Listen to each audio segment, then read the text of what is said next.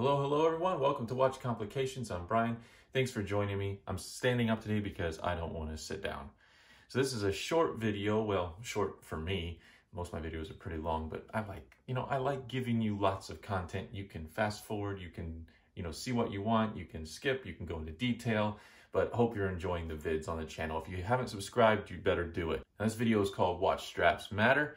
And that's because I am going to show you a bunch of different strap combinations on some watches and just show you how different watches can look when they're on certain straps and how you can express both the personality of the watch and yourself with a low-cost method of just changing the strap. Well, fairly low cost. That depends again on your taste and where you're getting your straps from. There will be a blog post with lots of pictures of some of the watches in this video. The link is in the description below, and you'll also find some affiliate links to Amazon where I got some of the straps. Not all of them, but the ones that I did get there, you'll find the links below as well. Let's go through some updates first. One of the reasons I'm standing is because of the room itself.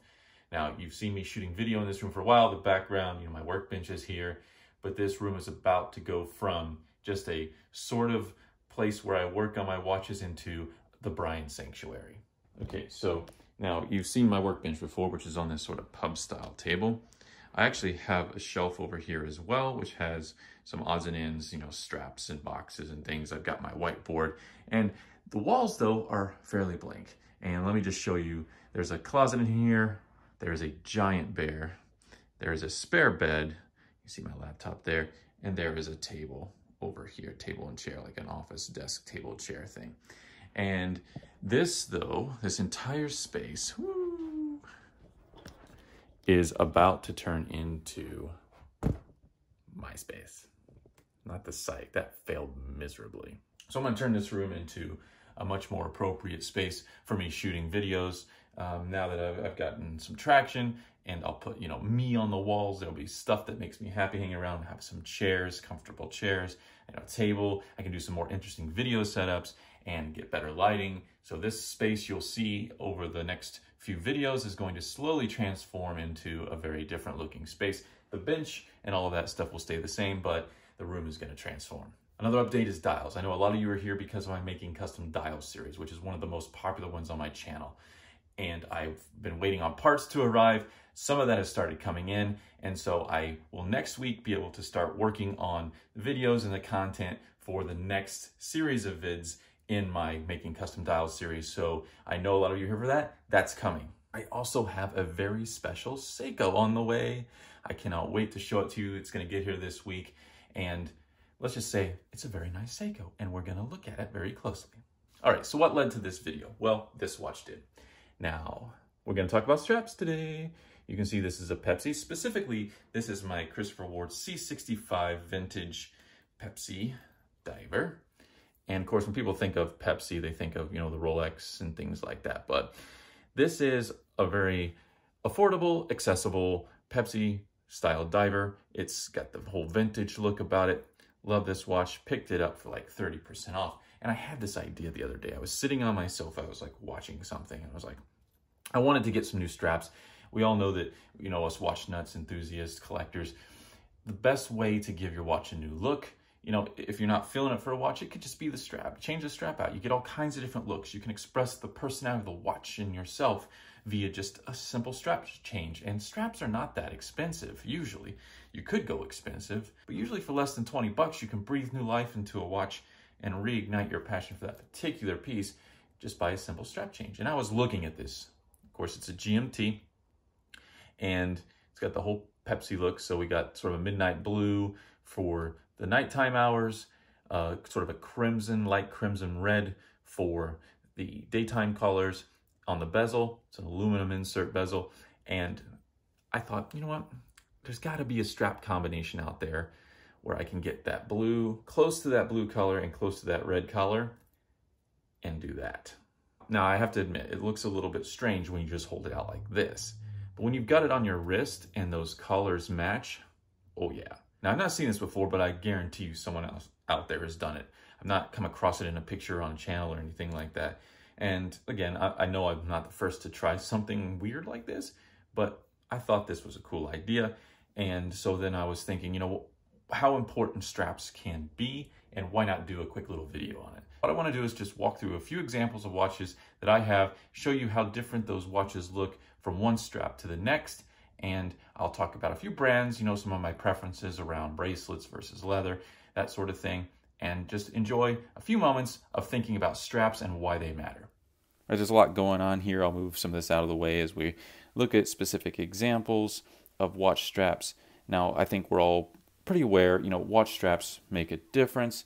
I just want to show you some of my favorite combinations as I've been particularly focusing on not expanding the collection, but adding straps to give variety and feel to my watches.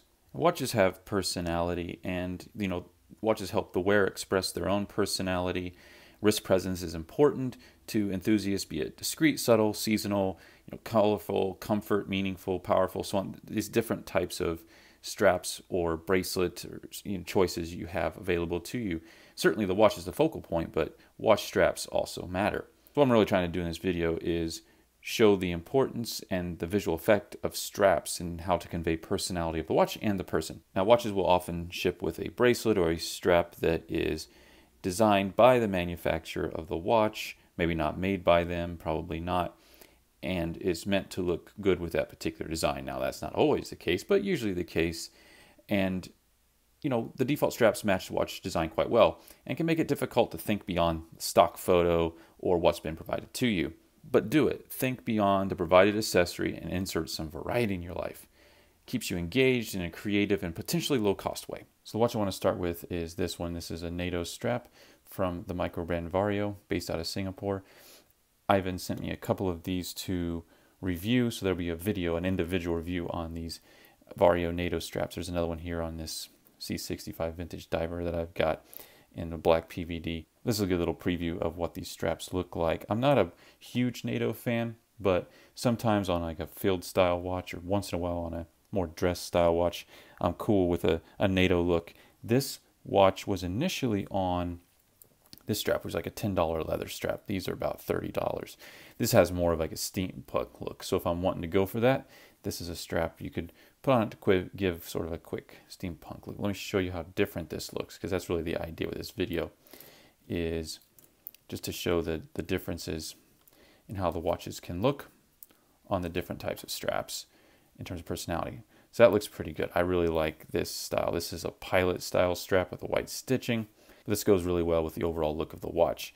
You see how good that looks. And then again, totally different look, just with a simple strap change. Not expensive to do, and, you know, gives the watch a whole new look. But that's an interesting example I thought I'd start with. But let's get back to this GMT Pepsi. You can see it looks, again, I think it looks a little bit strange whenever you have it out like this, but whenever you have it wrapped around the wrist, that midnight blue and red look really good next to each other. You know, and you could use the opposite, you know, strap colors if you wanted the red at the top and the blue at the bottom. This is from a brand called Archer.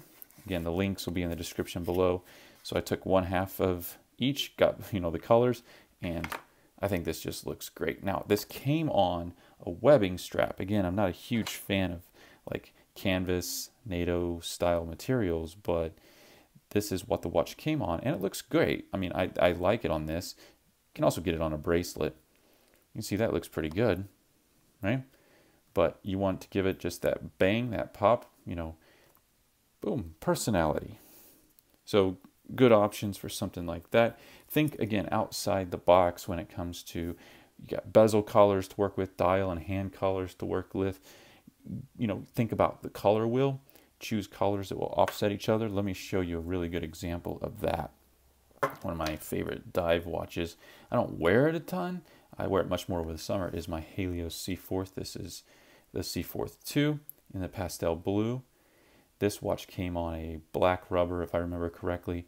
But now I got a Barton Elite, and I've got a review on this, and this is shown up in some of my other videos. This is a Barton Elite, which has sort of the ridged surface on the exterior, and then it has a tab on one of the keepers to keep them in place, so they're not moving around, which happens with rubber straps sometimes. But this is my Dumb and Dumber watch. If you remember from that movie, they have the tuxedos, the pastel blue and the orange. Yeah, this just screams summer, has a great little rugged look to it, and again, shows my personality. but really just makes that dial pop forward and in a cool and interesting way. So that's a fun watch. Sometimes I put it on black, but it's usually on this orange strap. I had it on a leather orange and it just didn't look as good on an orange leather. Rubber, when it comes to divers, rubber is really just the way to go. That's my opinion. Speaking of straps, I have this one. If you remember, I did a review on the Undone Vintage Kili, and one of the reasons I got that watch was it was a sale and I knew I could, review it, and then if I didn't like it, I would trade it back and not lose money on it.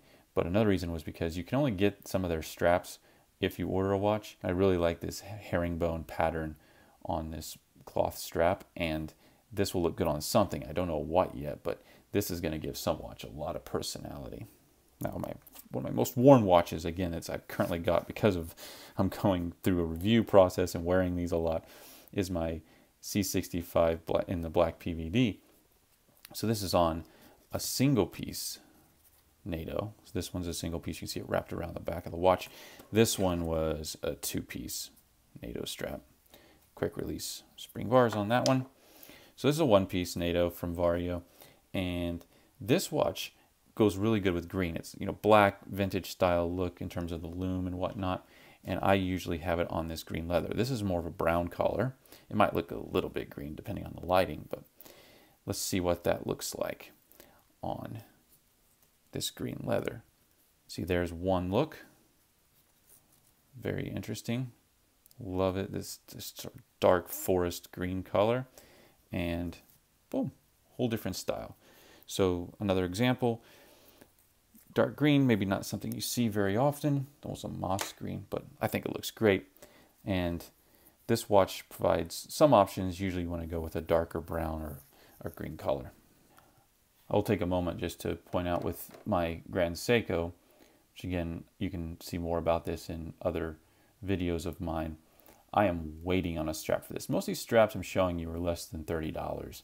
And so for whether it's a Barton strap or one of these Archer straps, these are like 15 bucks. The NATOs I've shown you are like 30 bucks. You could get maybe a leather strap like this from a watch company. You're going to pay more, maybe 50, 60 bucks. Just depends or what kind of sales they have.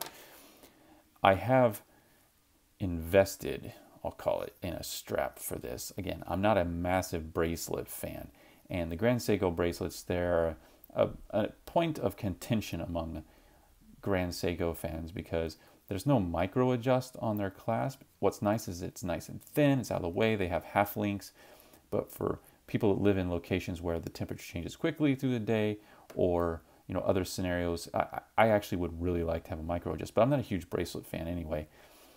So I am getting a strap custom made for this that fits perfectly with the lugs through the AD where I bought this watch, which is Timeless Luxury Watches in Plano, Texas. But the strap is getting custom made. It's a blue croc strap with white stitching, red interior. It's being made in Paris. I can't wait to get that. That's going to deserve a short video of its own, and I'll show you what that looks like once it arrives. But that is a whole different ballgame when it comes to straps. That's a high-cost strap, but when you have a watch like this, it's worth sometimes going that extra mile. It's going to give this a whole new look, but you'll get to see that in the future. But I just wanted to mention that this is getting a different strap look because I like leather better, and the blue with the white stitching is just this is going to scream awesome when I've got that. I can't wait to show that to you. Here's a similar sort of a watch in terms of the color palette. This is a limited edition of 50. This is one of the Make 2 Trident divers from Christopher Ward. This one was commissioned by the Christopher Ward Enthusiast Facebook group, and it's got this blue bezel on it, red hand, some red printing there. And again, I like on the bracelets better for sort of dress, if you're wearing a dress shirt, button-up shirt, sort of thing. But I've started to grow sort of a interest in suede straps. I've got a green suede on my Atelier Win, the porcelain green. Look at that review. But this is going to look pretty good. I think the buckle also matches the style fairly well. I'll show you another one of these in red in a minute, which would also look good on here. That's going to be a cool look. I'm not going to change it out right now, but you can see that this suede look on this diver, now I wouldn't go swimming with this strap, but this is going to be a whole different look. It changes everything. That white stitching with the white dial. Oh, I love just the variety you can get with just changing a strap. It's amazing. So think outside the box, people. You know, don't get locked into what that watch looks like with whatever the manufacturer chose. You got so many options out there and they're not expensive. Let me show you one more, and it's my favorite. Not only because it's a favorite watch in my collection now, but because I don't know, my bronze ombre is great, but this is my Aero 8 Morgan chronometer. I just did a recent review on the SH21 movement, and this was one of the watches in that. And this suede strap is the same brand that I just mentioned. It's called Binlun. It's on Amazon. Of course, it's going to be under a variety of names on Amazon. You can get the exact same strap, but the Chinese manufacturers will put it under a bunch of different names. This watch came on an Italian Picari leather with a red interior. I wish the red went all the way to the edge. It doesn't, because it would really highlight the red on the dial, which the complications with the power reserve and the small seconds, their hands are red, and then you have the sort of the power reserve when it gets down into, about to run out of power, has that red zone there. Look how cool that watch looks. It came on this strap, which also looks good. Again, Picari leather. This is a motorsport watch, so this is sort of a racing sort of style, and it's got the holes punched along the strap. See there? Yeah, it's nice and breathable. So that looks good. It's a nice look. But you know what looks better? That just looks killer. I mean, that is just, I love this look. And that red is spot on. It's, again, sort of this crimson red color. And it's just got a great suede feel to it. This looks the Ritz. I mean, this is just, watch straps matter. As always, thanks everyone for joining me here on Watch Complications. Check out my website, watchcomplications.com. Follow me on Instagram at watch_complications. My name is Brian, and there's a lot more coming, so keep on watching.